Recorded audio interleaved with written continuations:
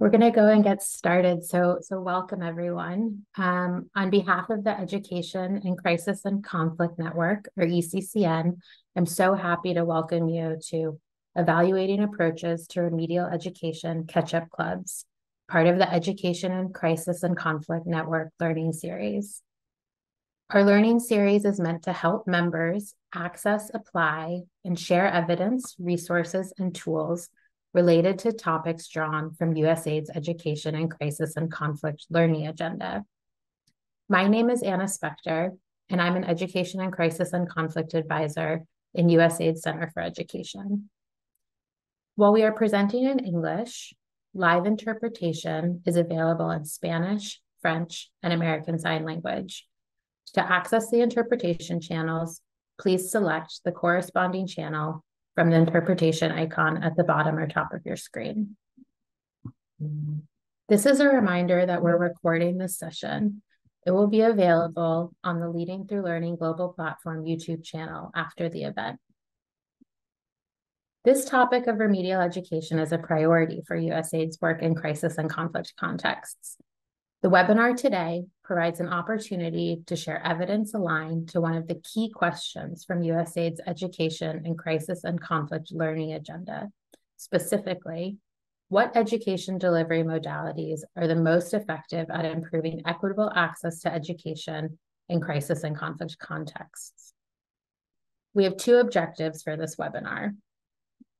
First, by the end of this session, you will understand the Catch-Up Club approach as an intersectoral, holistic approach to remedial education that integrates elements of community-based learning, child protection, and poverty programming to address the educational needs of children in upper primary grades who are at greater academic risk. Second, you will identify how the Catch-Up Club model can be implemented in local contexts in Africa, Asia, and Latin America and the Caribbean. Before we dive in, I have a few reminders for you. First, closed captioning is available in English. To access this, click on the CC icon at the bottom or top of your screen. Second, we invite you to post questions or comments in the chat as you are listening. We will monitor the chat for questions as we go. Finally, please make sure you're muted and your camera is off to preserve bandwidth. The Education in Crisis and Conflict Network is part of the USAID Leading Through Learning Global Platform, which includes two other global learning networks, the Higher Education Learning Network, HELEN, and the Global Reading Network, GRN, as well as LTLGP regional representatives in Africa and Latin America and the Caribbean. We hope that in addition to staying tuned to ECCN, you'll be interested in collaboration across the platform. If you are not already a member, you can register now to receive invites to future events for all the networks and chapters, as well as other opportunities to convene with fellow members and engage. With that, I'll turn it over to our first speaker today, Nora Sharif-Shefshani, to get us started. Thank you, Anna, and hi, everyone. As Anna mentioned, I'm Nora Sharif-Shefshani, Global Head of Education Program at Save the Children, and I'm going to provide some context for our Catch-Up Clubs model. So why focus on Catch-Up Program remedial education?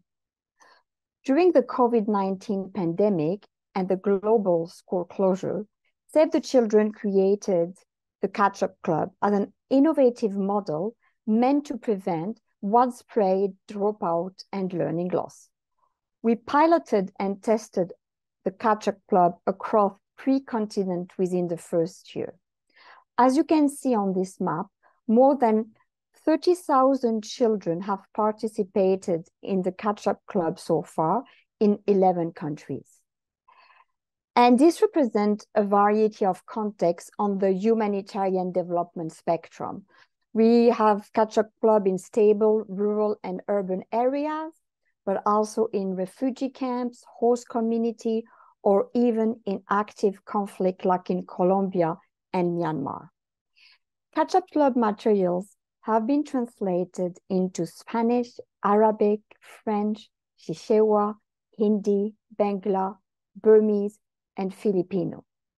Currently, we are fundraising to scale and expand the Catch-Up Club to upcoming countries such as El Salvador and potentially Thailand, Laos, and Indonesia. Next slide, please. On this slide, you can see our theory of change. And sorry, the slide is a bit text heavy, but what we want to show is that protection and household economic security of children is challenged during a crisis. And these compound the learning loss and risk of dropout from school. So the longer term goal is that children return and stay in school and continue to make progress, including engagement in the curriculum, which supports their retention in school. So the response needs to be holistic, hence the importance of the wraparound support of child protection that you can see in the yellow box, and cash assistance. Next slide, please. You might wonder, what are these catch-up clubs? Well, the catch-up club combine the best of what Save the Children know works for children to deliver impact within a short time, like within few months, and enable children to return and remain in school in the wake of the global pandemic. That was the primary, but we recognize that catch-up clubs are still needed as we are recovering from this widespread school disruption. We used evidence-based approach, such as our own program called Literacy Boost, Numeracy Boost, and Safe School.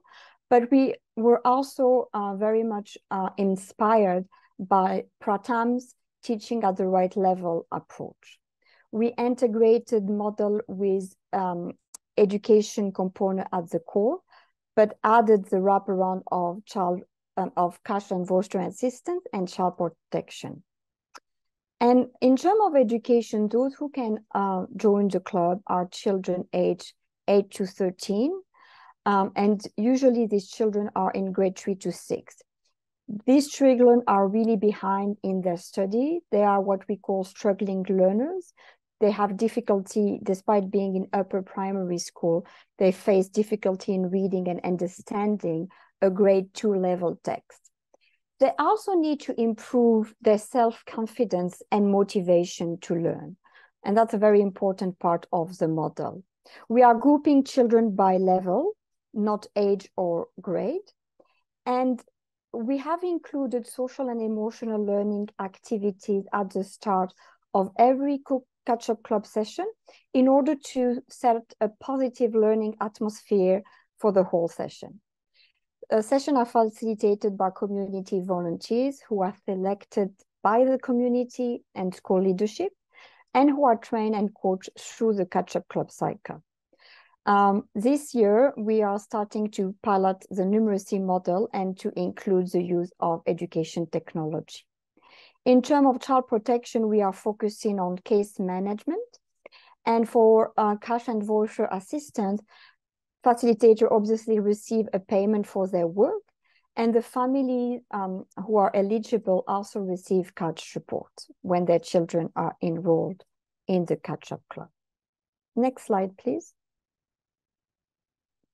So let's zoom in on the education component of the model. What you can see, the representation of the full arrow represent the 13 weeks of the cycle.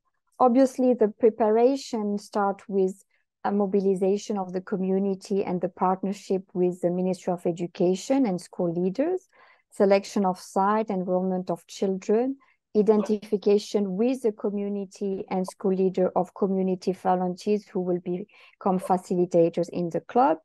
And we have a complete initial training workshop to capacitate our new staff who are working on the catch-up club, the coaches, as well as the volunteers. The red arrow at the start represents the baseline. We have used ASER tool and adapted it slightly to conduct the assessment. And the result of the first assessment enable us not only to have a baseline for the catch-up club model, but also to group the learners. Usually you have 15 to 25 learners per club. And in the first round, and as you can see, there is a repetition of the round. So the first round is usually 3 weeks. You have daily session.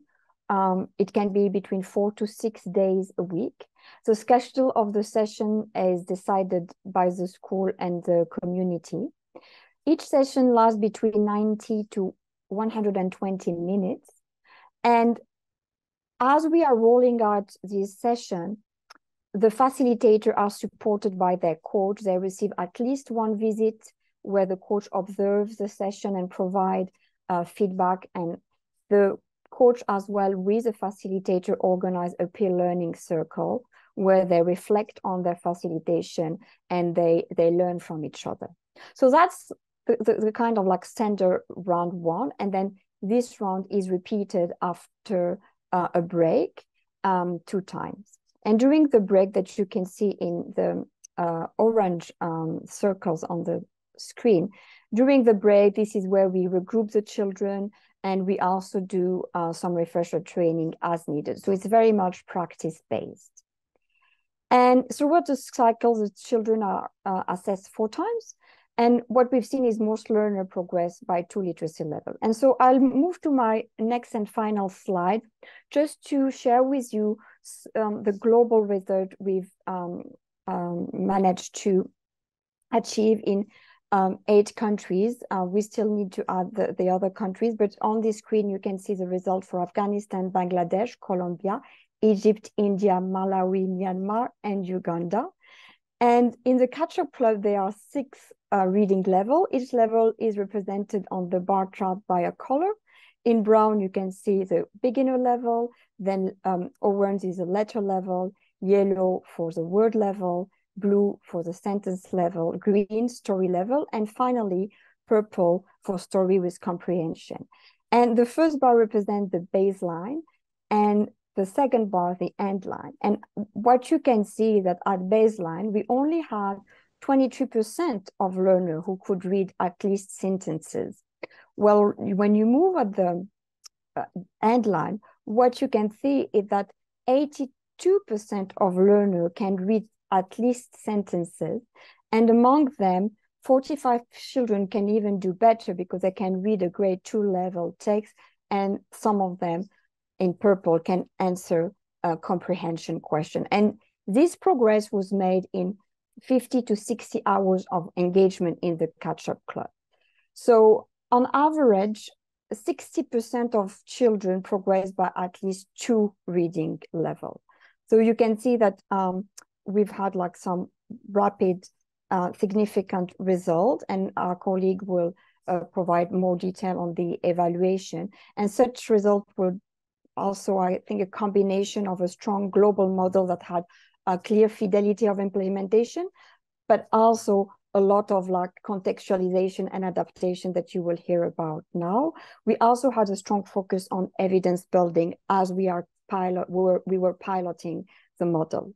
So I'm happy now to hand over to my colleague, Laura Castillo, who is going to talk about how we design the impact evaluation for our catch-up club activities. Laura, over to you. Thanks, Nora. Hi, everyone. My name is Laura Castillo. I am meal coordinator from Save the Children Colombia, and I'm going to give a brief overview of the impact evaluation design for our catch-up clubs model. Next slide, please. Thanks. To carry out the impact assessment of catch-up clubs, a needs analysis approach was implemented, encompassing both quantitative and qualitative aspects. On the quantitative front, impact assessment allowed for the determination of changes in outcomes that can be attributed to a specific intervention, owing to its rigorous research methodology. The approach used was the difference in difference method. This methodology involves applying a double difference, meaning it seeks to compare changes over time in the variable of interest between the treatment group and the control group. For this methodology to hold validity, it's not necessary for the treatment and control group to be similar to each other in their observable characteristics. Unlike in randomized experiments where balance is essential in measuring impact, the difference in different methods request condition for impact evaluation is assumption of parallel trends. This assumption presumes that in the absence of the treatment, both groups will have followed the same trajectory in the outcomes of interest. And next slide, thanks. For the control group, we assess what will happen to the treatment group in the absence of evaluation, which is statistically similar of average. We employ two methods for selecting our control group. The first one is randomization lottery, and the second one is quasi-experimental design, manual selection of our control group and conducting tests after the baseline. Ultimately, we evaluated both groups and 2 points in the time to determine the difference between the baseline and the end line for both the treatment and control groups, and as well as the difference between the two groups themselves. Next slide, thanks. From a qualitative perspective, we followed the theoretical sampling method through intentional sampling to inductively uncover hypotheses of theories based on the collect data and information. This approach showed additional effects and outcomes associated with the program too. For the data collection process, we collect input from the educational community and the implementation team, and we conducted focus group with the facilitators and mentors, and well as structured interviews with the children, teachers, schools, and caregivers too. Next slide. Our implementation and participant selection process begin in the phase 1, during which schools are chosen in collaboration with the local authorities. The selection criteria prioritize schools with lower learning outcomes and the country preferences test, particularly in Colombia, for example, in rural areas and municipalities affected by conflict. These areas show significant learning disparities. Then the selection criteria, when shared with the teacher and the school authorities, boys and girls in 3rd and 5th grades and 2nd grade with additional year or extra age, and were identified for participation. And teachers refer students based on additional criteria like poor learning outcomes, for example, and risk for dropping out and repeating a grade in previous year. Next, a baseline evaluation was conducted to identify the children in the need of the program and measure their learning level. Based on the assessment results, students were grouped into categories such as letters and words, sentences, stories, and comprehension. And while the treatment truth started the program, the control group remained on a waiting list to start after the conclusion on the final assessment, maintaining an ethical approach within the program. Next slide, please. Thanks. Finally, regarding the sampling of the treatment and control groups, care was taken to prevent any contamination within the schools and the focus on children based on school and group size.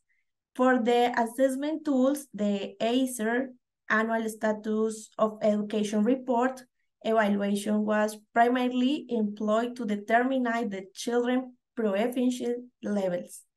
Scores and criteria were established to assign each child to a specific proficiency level. Additionally, we developed qualitative instruments for the interviews and focus groups conducted.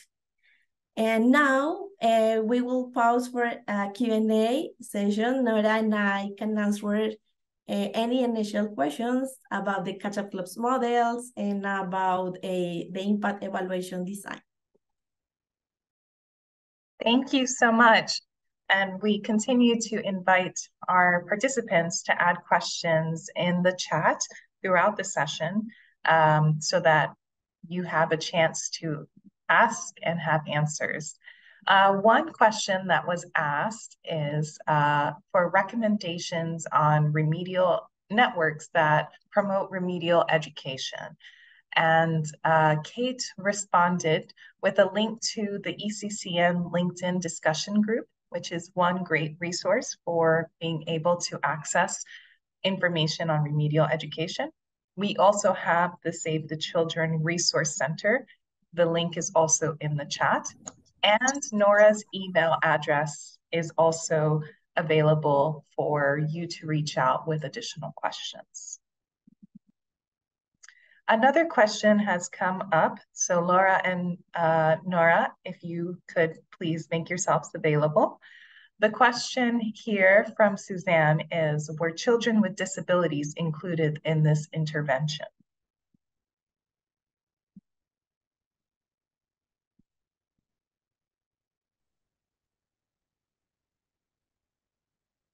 Thank you for... Thank you, Nora.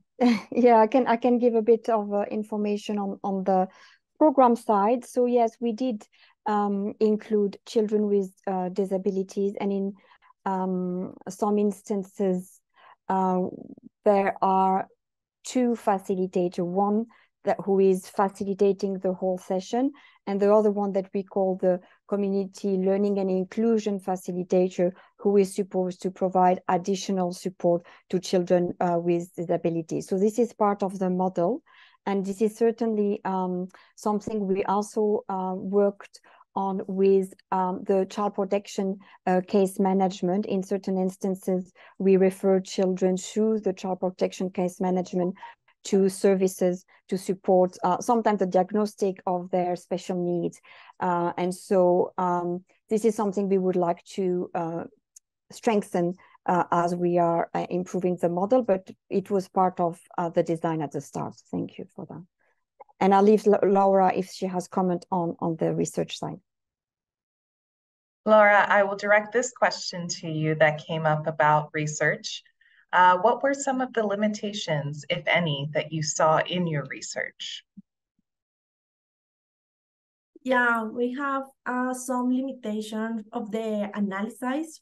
For example, in Colombia, we have an imbalance between the treatment and control group, because we started the treatment group first with the schools that were already in the beginning. We have a lot of problems like volunteers and all staff. And another limitation had data collection, for example, with time indifference, because we have in this period a lot of episodes of situation about conflict and rains and floods in Colombia and election, for example. And the other limitation that we had, we didn't know manage the complete the records of all of the children with their caregivers, because in rural areas is so difficult, because the children live and in some different distance to the school, and the caregivers didn't assist on all spaces. And the other limitation that we had is, for example, the externalities. Side effects were not measured, and other secondary effects. This is, for example, some like that. Thank you so much. There's so many questions that are coming in the chat, which I really appreciate. We will not have the opportunity to answer all of the questions due to the number of presentations we have, but we will do our best to integrate questions throughout multiple Q&A sessions that we have. And we can also follow up. As I mentioned before, we have Nora's email address shared for any additional follow-ups that you may have. So one last question for the time being is around background information that was collected on children. So was there any background information on children collected, such as their parents' literacy? And if so, how was this data collected?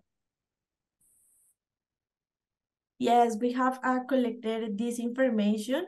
For example, for us in Colombia, all caregivers in the space allow how register based in the parent records, such as reading level, ethnicity, social economic level 2, for example,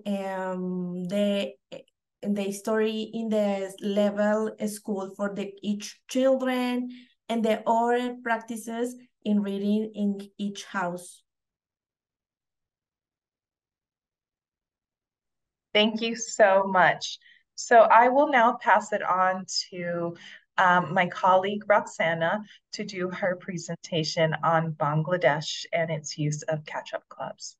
Roxana, over to you. Yeah, thanks. As Deborah mentioned, I'm Roxana Kano, working as a manager basic education at Save the Children Bangladesh. So I'll go to speak to the catch-up club model implementation and results in Bangladesh. So welcome to Bangladesh presentation. In 2022, the catch-up clubs piloted in sponsorship impact areas. You can see in a map of Bangladesh, in the upper green color, it's a Gaibandha, one of the district, northern district. And in the lower green box, you can see Borishal, a south central coastal district of Bangladesh. Gaibandha was marked as very high poverty area, and Borishal was crisscrossed with plenty of rivers.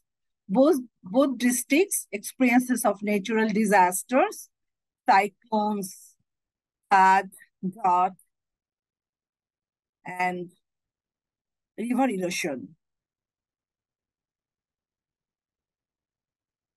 So both of the districts compared to national data, considering the education indicator, in Gaibandha, dropout rate was at primary level 41.5%, where national level is 17.9%. And in the other side, in Borishal situation analysis discovered 21.2% dropout rate, whereas national rate is 17.2%, and 18.7 primary cycle completion rate, whereas national rate is 95.5%. We have covered both in the district, implemented and piloted the catch-up clubs, and we initially conducted blanket survey with our catch-up clubs, and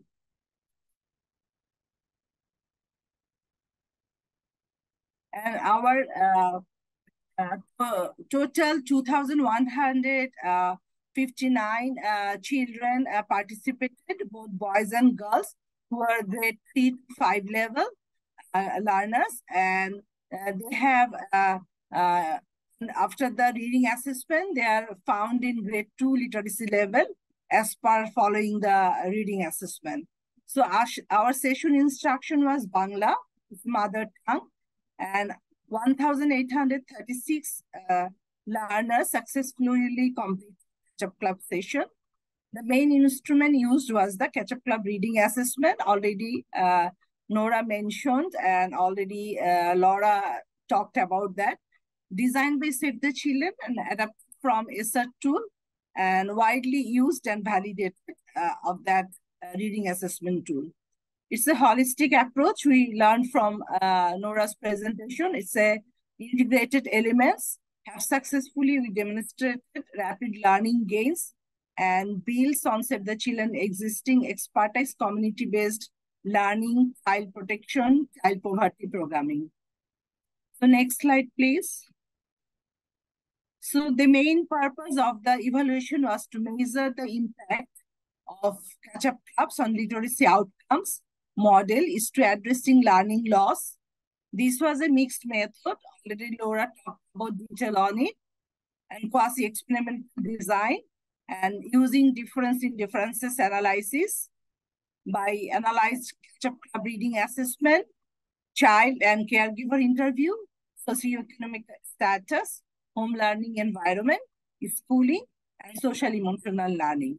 That graph shows a disaggregation per category at baseline and endline of the treatment and control groups.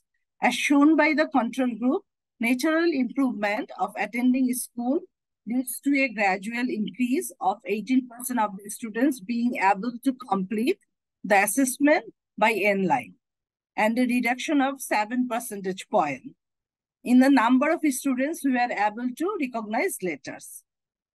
Students in the treatment group showed more drastic, significant improvement, with 37% of students being able to complete the entire assessment. By endline, only 5% were able to recognize letters. Next slide, please. According to our endline findings, these slides represent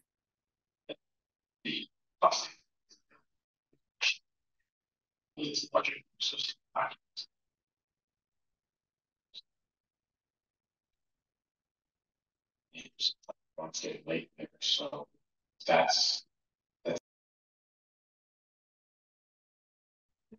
You're muted.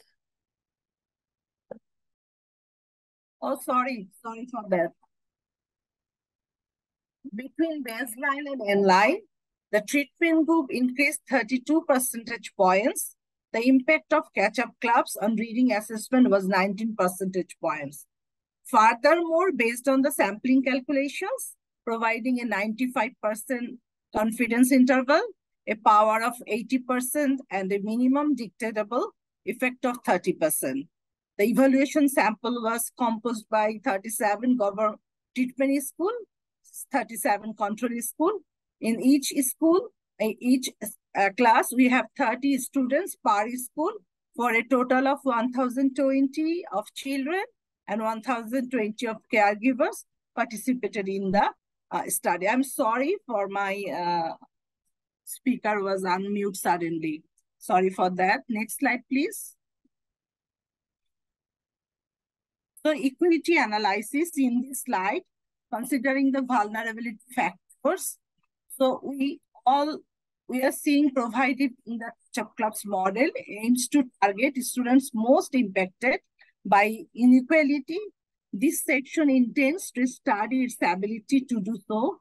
We started by studying some usual determinants of inequality that affected the students' learning ability, and then taking a step further, the learning trajectory of lower performing students.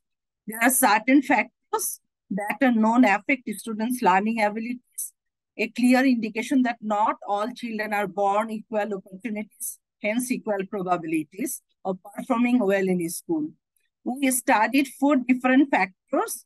Socioeconomic status, we saw that socioeconomic status, we found in our study, students of high socioeconomic status were performing on average 75% higher than students low socioeconomic status. And the second factor we studied was parental education. There is also exhaustive literature that demonstrates that students with parents that have attained higher education, or in this case, parents that read and write, perform better at school. So in our study, we also found that parental education predicts on average a 26% increase in literacy school. It shows. And the third factor we analyzed was the home learning environment, like having a book at home, someone reading to them, and repeating to learn at home. We also found that a home learning environment predicts average 22% increase in literacy scores. And the last factor we considered is gender. We are interested in understanding the impact of gender on reading scores, and if chapters were able to widen or narrow the gender gap. We found that girls are predicted to have 30% higher score than boys, and considering the performance across gender, we found compared to control group, the intervention group, but treatment group, difference only 1 percentage point. So that evidence hints that the clubs help reduce the gender gap. Next slide, please. So here we are trying to analyze on the equity lower performance in Bangladesh. So the learning trajectory of the lower performing students will analyze inequality in terms of reading outcomes. So we define lower performing students as those that were assigned to later level at baseline. Our findings show that the impact on literacy outcomes, lower performers, is 26% higher than the average student, while the effect of catch-up clubs on reading outcomes was 19 percentage point for all students. The effect for lower performers students was 24 percentage point. So it is worth noting that both the treatment and the control group improved more than the average, probably implying that improvement in the lower levels is on average higher than across our entire sample. And therefore that improvement intra-category is not linear. Finally, the studying category distribution at baseline and endline, from the 100% that started in later level at baseline, only 13%. Then the treatment group third, then the control group 30% become complete, a fourfold compared to the control group. Lastly, catch-up club innovation has proven significant progress on students' learning outcomes, should therefore be prioritized as a data-proven success by using a rigorous methodology such as a difference in differences estimation. We can assert that improvement in learning outcomes were a result of the participation of students in the clubs. Next slide, please. So from our piloting period, we have learned many things from the community and also parents and learners, and also who are our community learning inclusion facilitators and teachers. And it was short-term promising remedial support for the children who were upgrade primary school learners and to receive learning equity and living in the hard-to-reach areas. Also, it was helping to increase school attendance among catch-up club learners compared to non-catch-up club learners. In addition, in the short term, catch-up club social learning activities give concrete support to the children, improving their learners, improving their behavior management, including the community learning inclusion facilitator. They also enjoyed the sessions and happy with that social emotional learning activities. Moreover, catch-up clubs offer remedial learning opportunities for the children most affected by inequality and discrimination. The catch-up clubs remedial learning opportunities are highly accepted by family, community, and education officials.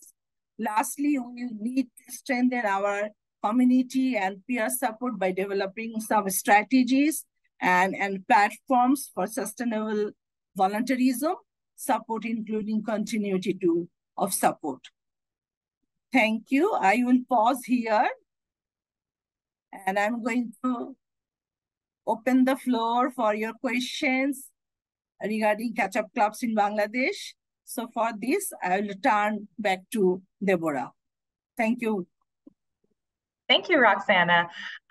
We have a great question in the chat about factors that we have to take into consideration to implement catch-up clubs in different contexts. There are so many people in the chat from around the world interested and asking about wanting to start catch-up clubs in their locations. So what, for your experience, from your experience, what factors did you have to take into consideration to really localize the program for a Bangladeshi audience? Okay, thank you. Thank you for your nice question. Actually, for localization, first localization is we did all the modules in Bangla translation.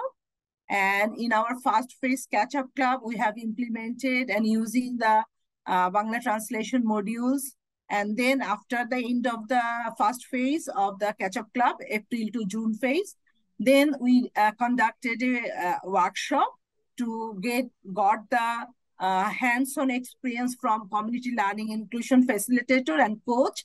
And we have reviewed all the things very simple language because most of the facilitators are higher school student or under 10th grade student. So they need to understand the languages. It's one of the important thing we reviewed and localized. And our language was actually Bangla, and in also localization in our impact area, we have not included two CLI community learning facilitator. We included a combination of one learning facilitator because it's a cost minimization.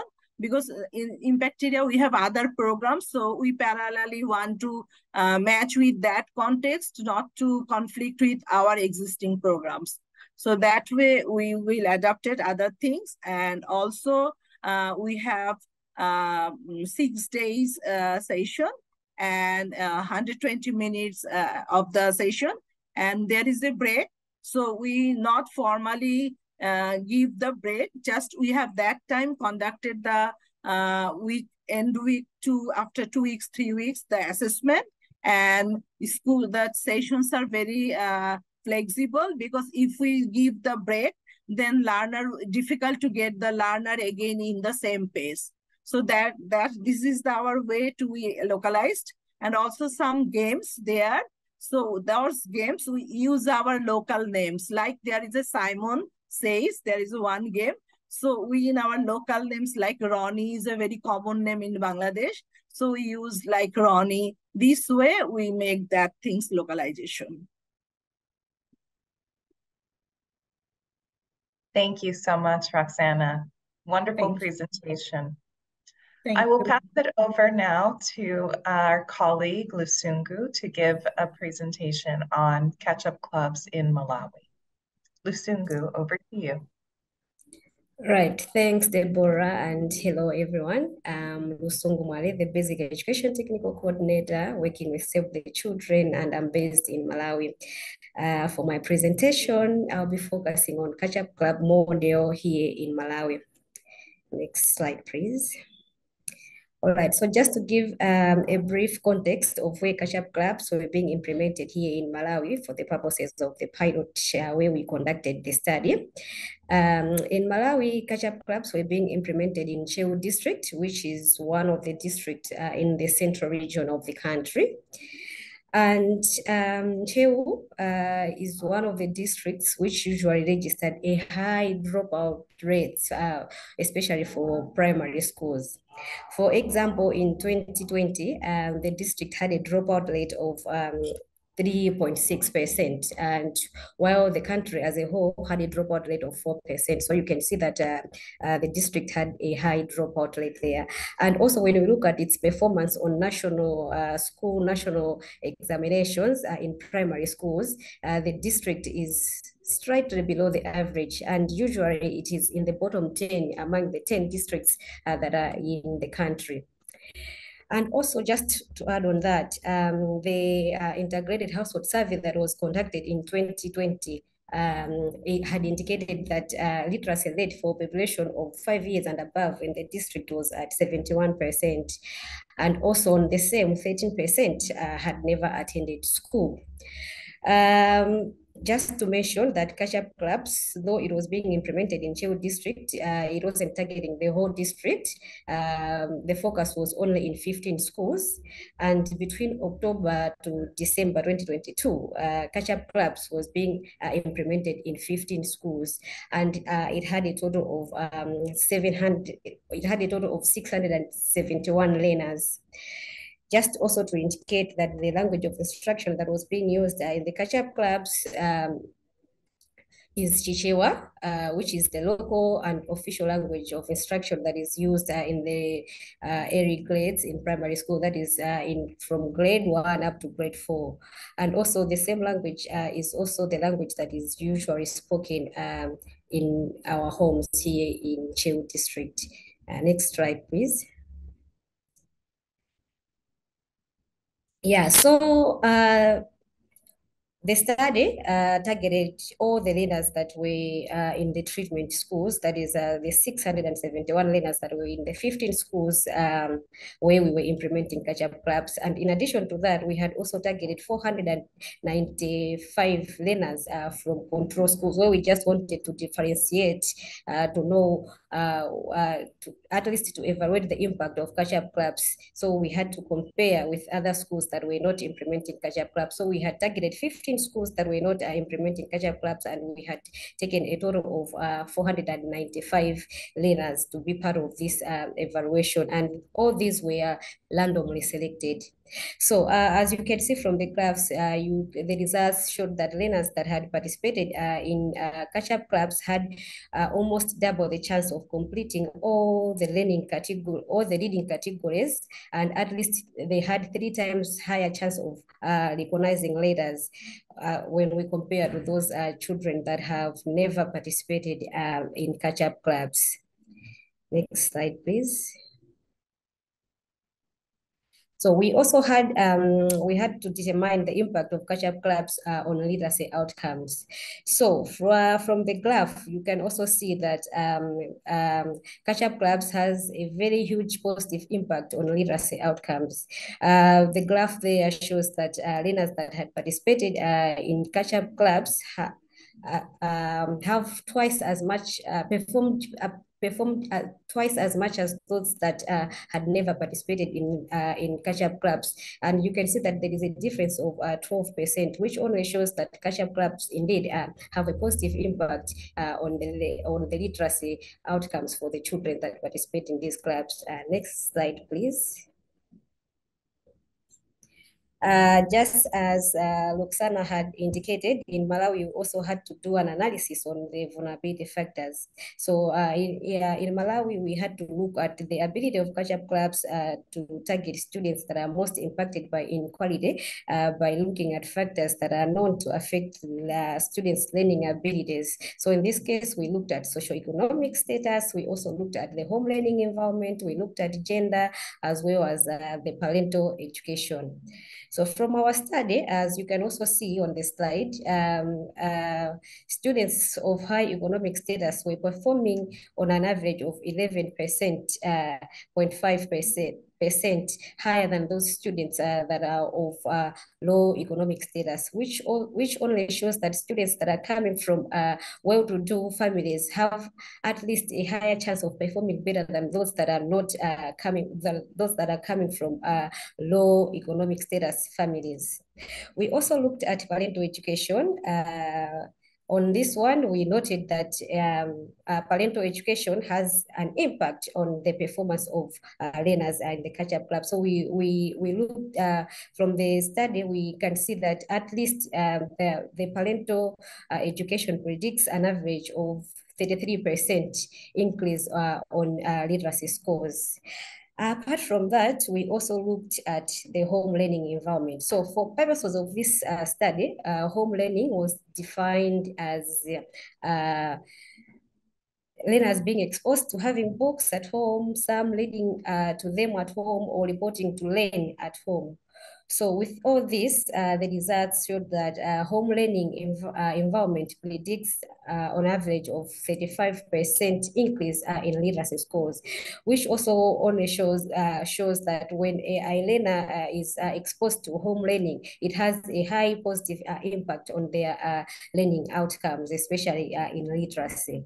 And lastly, we also looked at the issue of gender, where we had to see if catch-up clubs were able to widen or to narrow the gap between boys and girls. So from the study, we found out that girls are predicted to have at least a 31% score than boys.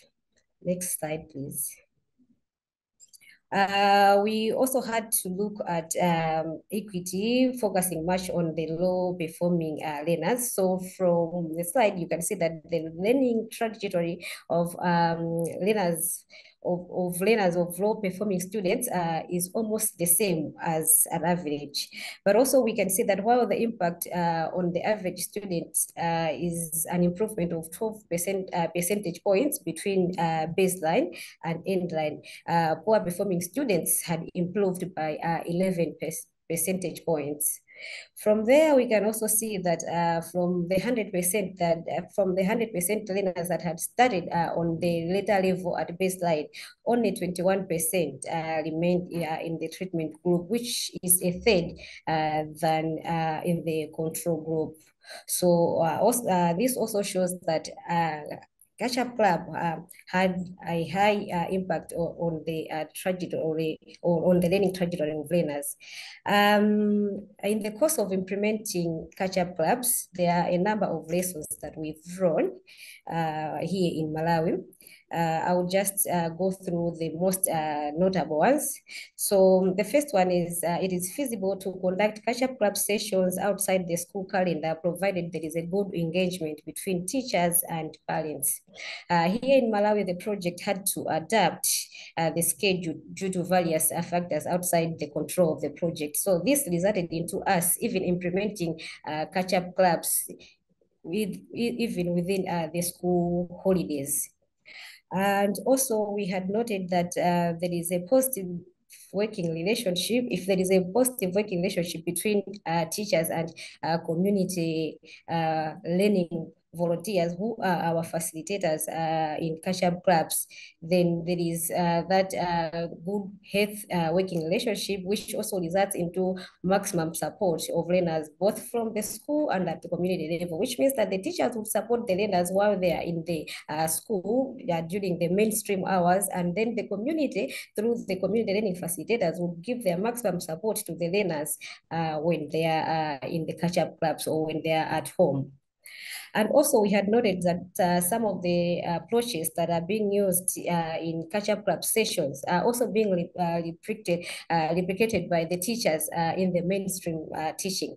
For example, we have matrons or patrons that help us in monitoring the sessions in catch-up clubs. We've seen them, or some of them have been observed using the catch-up club approaches. For example, using the social emotional learning activities, and sometimes using the teaching at the light level approach in their mainstream teaching processes. So which also shows that catch-up clubs have had an impact even in the teaching of learners in the mainstream setup. And also we have also noted that if well-oriented communities can embrace the child protection principles learned from the catch-up clubs. For us, we have observed that the stakeholders have begun to harmonize the case management and also the referral pathways, and this follows the case management trainings that the project had put in place for different stakeholders that work in child protection issues. And also, as you rightly heard, that catch-up club assessments are done at 3 weeks intervals. So for us, we felt that having a pool of research assistants who would help in conducting the assessments on catch-up clubs, or having them on a medium or longer term reduces the lead time, and hence it doesn't disrupt the sessions or the recruitment processes in catch-up clubs, and in the end, it does not disrupt the sessions that we put in place in catch-up clubs, hence not disturbing the catch-up club calendar. So I'll pause right here and see if there are any questions about catch-up clubs here in Malawi. And at this point, I'll turn back to Deborah. Thank you, and over Deborah. Thank you, Lusungu. We do have one question about how the Malawi team has determined the selection of participants for Catch-Up Club. Can you tell us a bit about the criteria that you use to select which students will participate in Catch-Up Clubs? Okay, so for starters, here in Malawi, Catch-Up Clubs is targeting learners from grades 3 up to grades 4. grades 5. And what we usually do is we go into the schools, we look at the performance of the learners. So we select those that are in the bottom of the class. Mostly we look at maybe the bottom 20 in the class, those are the learners that are struggling so much in all the subjects in the class. So our entry point, of course, is on the Chichewa language that I said. So we look at the learners that are struggling so much with Chichewa, with reading Chichewa which is the language of instruction that we use in catch-up clubs. So we do the assessment, but then focusing much on those learners that we have identified as struggling learners based on their school progress reports. Thank you, and over. Thank you so much, Lusingu. And I have one more question for you. You mentioned child protection and that referral process. What has your team done to make that referral process successful in the implementation in Malawi? All right. So catch-up clubs as a project, we had put in place some trainings that were focusing on child protection. For starters, we had trained our community volunteers in the general child protection issues. So these volunteers were trained on how best they can identify issues light from the classroom. So when they are teaching the learners, or when they are praying with the learners in the catch-up club sessions, they are able to identify any child who has any child protection issues. Once they do that, they refer the cases to all the child protection stakeholders that were trained together with them. Because when we were training the facilitators, we did not just train the facilitators themselves, but we had also included some of the stakeholders that are very key in the reporting pathway. So we looked at the mother groups that are based at school level. We also looked at the child protection committees that are based at community levels where the schools are situated. And we also trained the district where all the reports go to, where all the decisions are made. So there is that collaboration, because right from the start, we had put them all together to give them all, so that they are all aware of what is expected from them, or so that they are aware of all their laws and responsibility in terms of dealing with issues of child protection. So with that coordination, it has been so easy for us to ensure that all the cases that are brought in are handled, and they are referred to the right stakeholders to handle the issues. Thank you, and over. Thank you, Lusingu. It shows very well that it's a multi-approach, a multi-step approach in order to be successful with those elements on child protection. I will now pass it to Aisha to talk about our final highlighted country, which is Colombia. Over to you, Aisha. Thanks, Deborah. Hi, everyone. My name is Aisha Koçak. I'm the Education Senior Technical Expert with Save the Children, and I'm going to share our experience with catch-up clubs in Colombia. As Nora has mentioned, Colombia was one of the first pilots.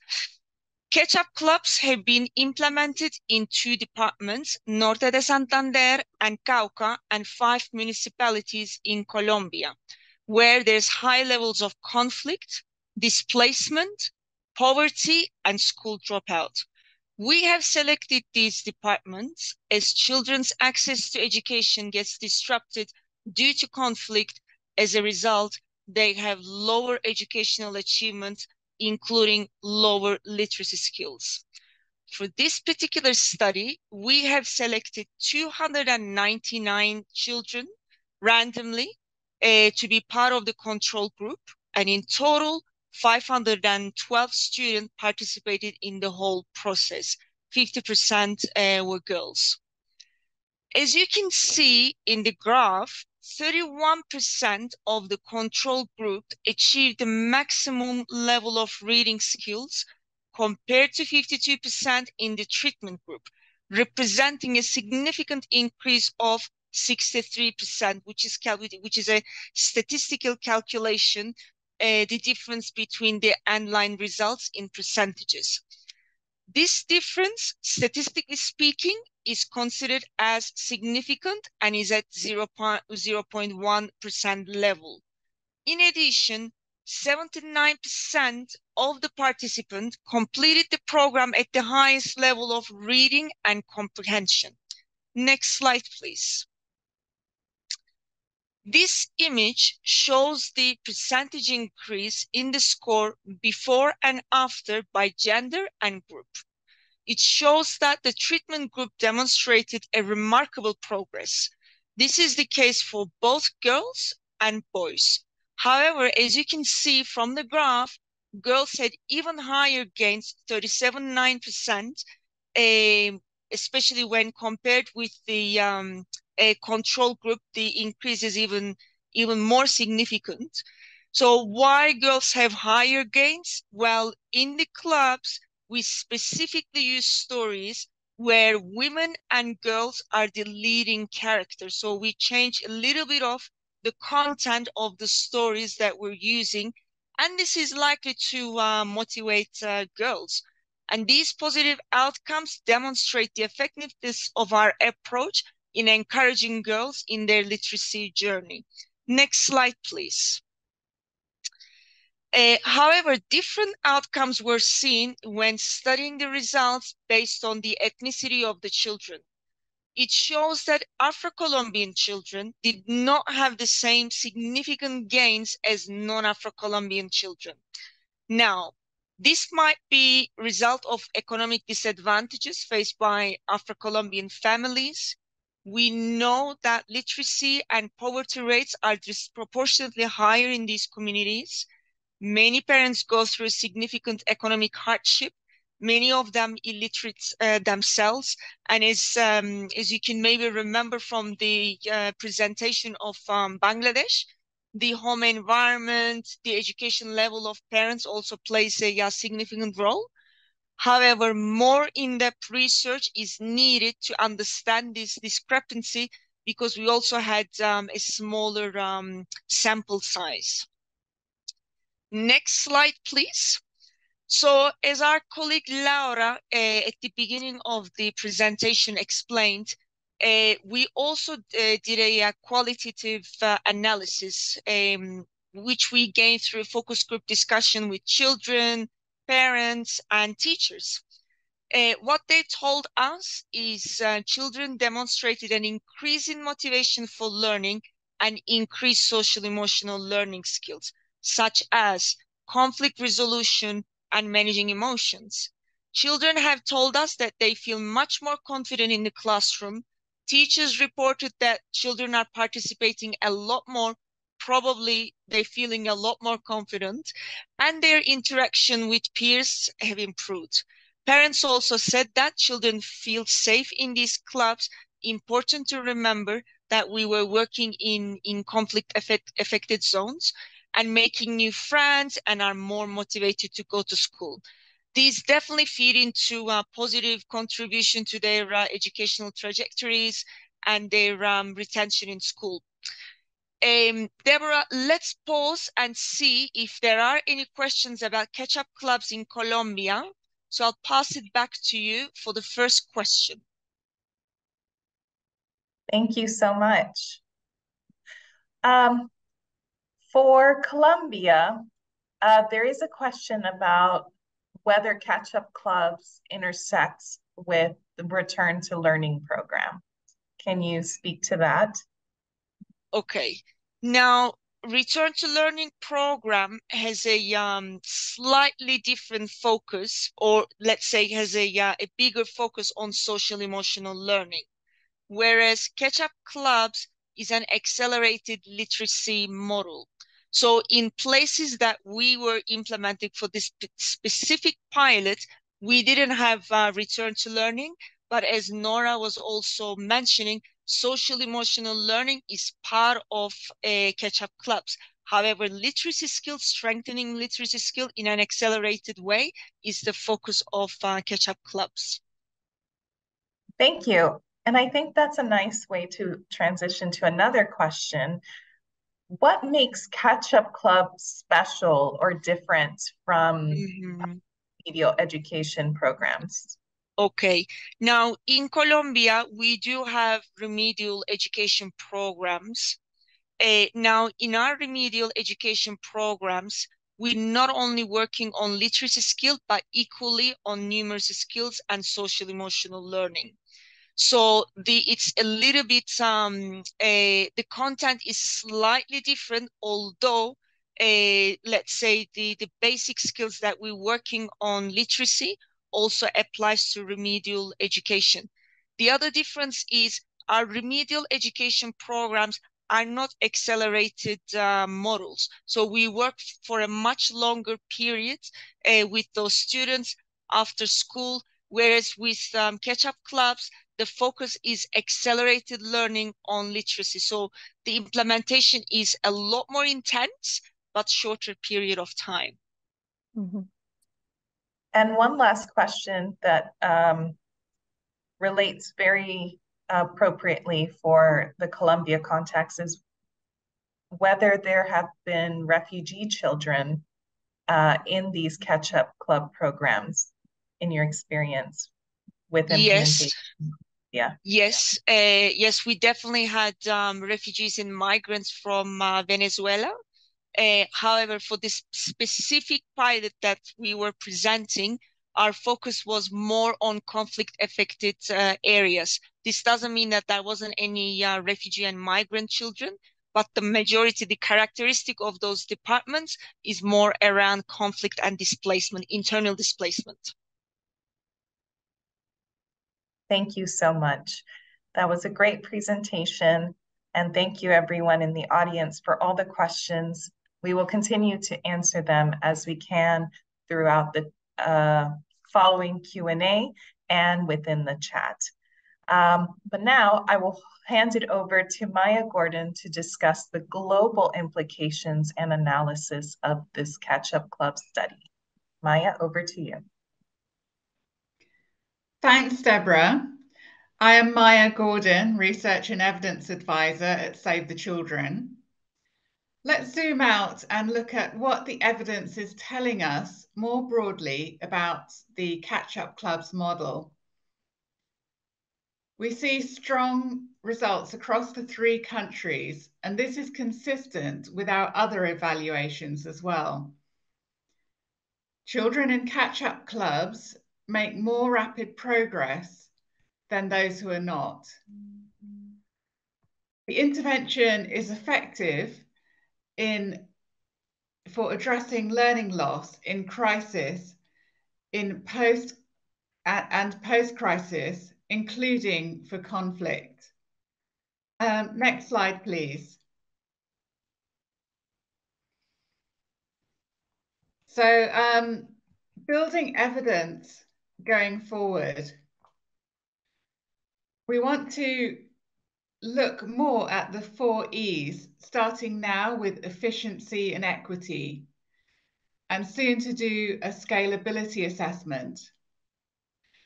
On social and emotional learning, or SEL, using a short SEL interview, we saw some promising findings in Myanmar, but we would like to learn more, and in other countries too. Combining numeracy and an app in El Salvador and evaluating the best combinations, and doing A/B testing with youth impact in Bangladesh. We're seeking opportunities for a tracer study to assess longer-term changes of retention and progress in school. Next slide, please.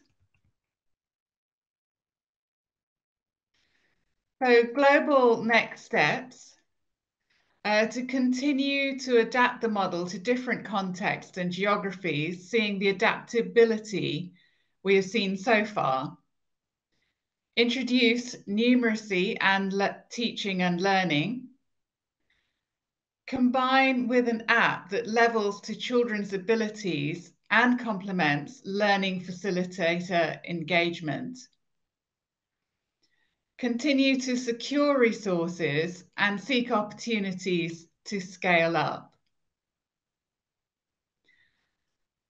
Now, I'm to hand this over to my colleague Merzem to lead us through a discussion of the wider implications of the Catch-Up Club model. So over to you, Merzem, and next slide, please.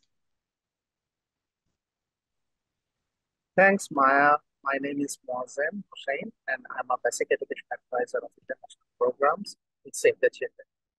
Thank you for your great questions and comments so far. So by this time, we already have some familiarity that how catch-up clubs contributed to the crisis situation and also addressing the school disruption during the COVID-19 pandemic, and also how it supported community of education as well as supporting the remedial education, which is why it is prepared for use in conflict and crisis context.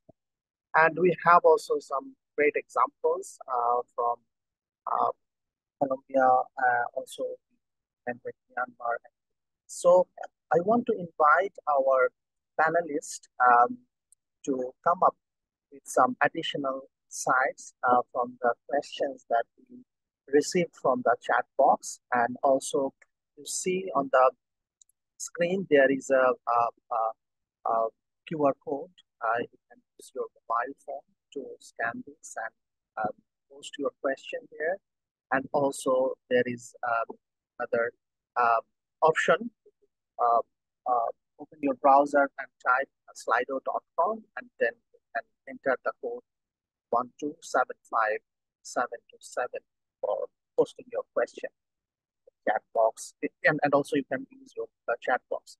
So I would like to now invite our panelists if there is any unanswered question. So our panelists already has been trying to respond to this question in the chat box. But any additional thoughts on that how we have been ensuring this catch-up club to any emergency or conflict situation?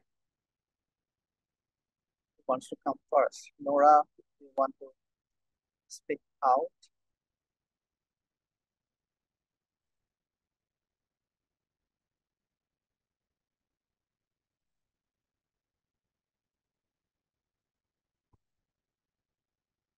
Okay, so here we have one more question.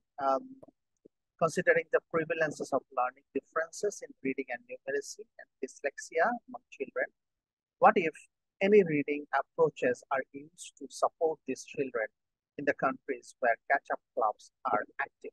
What a great question. Anyone from our panelists wants to respond to this question? This is very important that how we are ensuring the inclusivity in a catch-up club. So we mentioned that at the beginning when we filtered the children, when we select the children, learners for the catch-up clubs, that time we identify the children with the special needs or needs-specific challenges, learning challenges.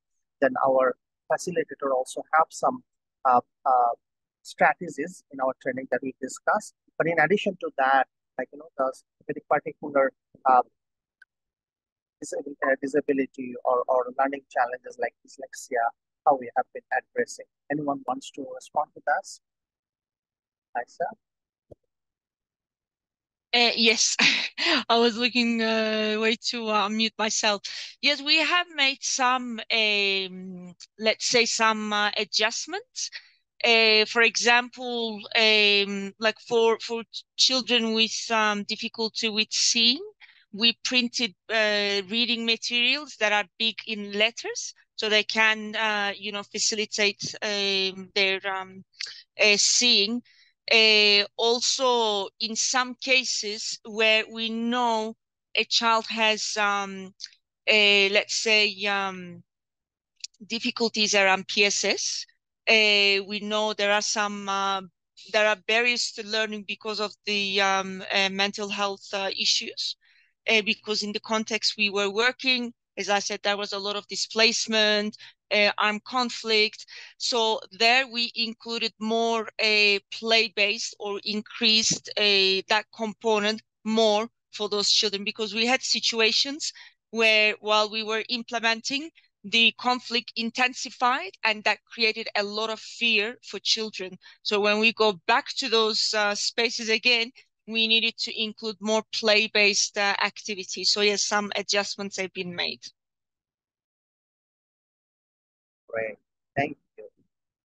And I am seeing Nora has also been responding that we have one signature program that we call Student Needs Action Pack that mainly deals with the inclusive pedagogy. So we just tailored some contents into our community learning facilitators training at the beginning of Catch-up Club before they launch the session.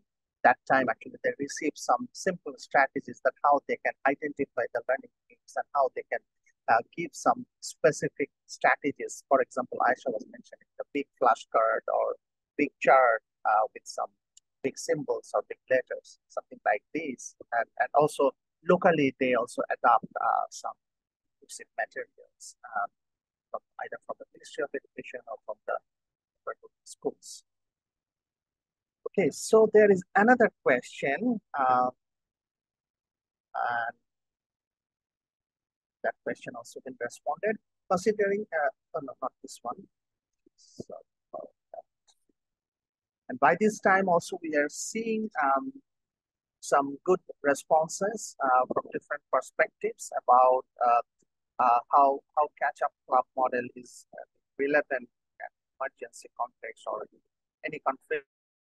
So we are getting some good responses that how this model has been relying on communities to select facilitators and setting the catch-up club for the large most at need, and also improving literacy of students.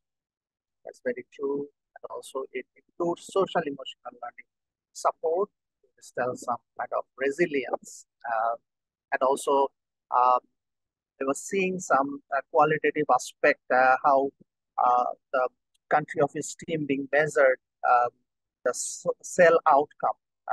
It was not a quantitative part, but a qualitative way.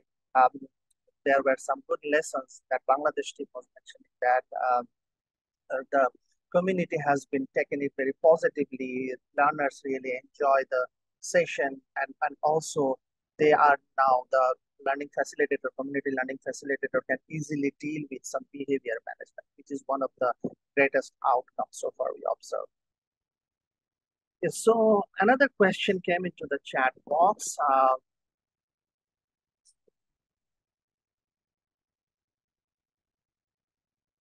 Can you share Save the Children catch-up model? Oh, okay, sorry, it's already been discussed. And also, we have another good reflection that we really need the accelerated literacy and remedial classes. The northwest and southwest regions of Cameroon, and these areas in conflict situation characterized by unprecedented lockdowns of the whole area.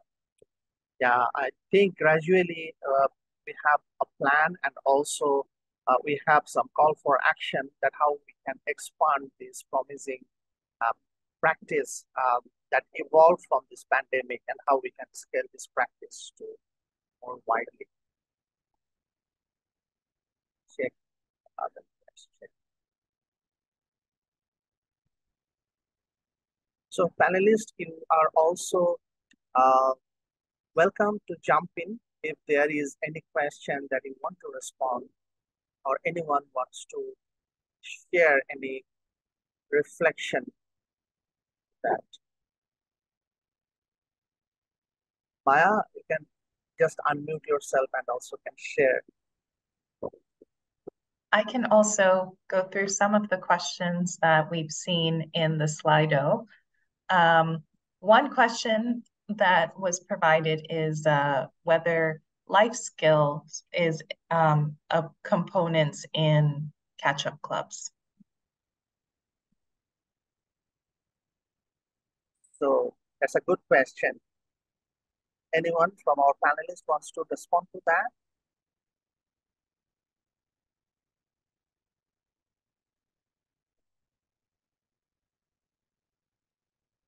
How about Lusungu? Is life skills part of catch-up clubs in your context? Hello. No, it's not part of our approach in Malawi. Thank you. I can quickly respond to that. In Bangladesh context, it is still not being tested. So we have a separate provision for the life skill sessions for the adolescents. But for this crash program, we call it sometimes this catch-up club is a very much crash program that happens within 3 months, 3.5 months sometimes, and with a very purposive goal that children will be able to read with comprehension. They will be the independent reader and actually level them according to their literacy and numeracy skill. So that's what we mainly deal with these, and along with that, we also add social emotional learning activities, some mindfulness activities, and also we have provision for the child protection, case management, and non-conditional cash voucher assistance where we have that opportunity. So these are the common components that we usually deliver in the catch-up clubs. But in the coming days, probably if it is a highly demanding thing, then we can think about it, how we can also incorporate something related to the life skill. And when we actually introduce this catch-up club, it's a very growing and emerging need from everywhere that why don't you add a few more subjects? Why only focusing on the mother tongue, the literacy and numeracy? Why don't you go for English or science as a subject? So that kind of demand we also receive frequently.